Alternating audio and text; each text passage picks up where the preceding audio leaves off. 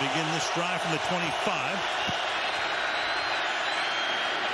Ton of time, throws deep downfield. Adams cannot haul it in. And Davante is still down. So Adams took a shot. And all of Green Bay holds its breath right now. That man too. There was a late hit coming across the field. And that was Jimmy Ward.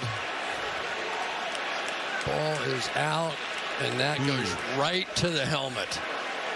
Oh, yeah. That is a knockout blow, and certainly care more about Davante than the penalty, but that should have been a penalty as well, in my opinion.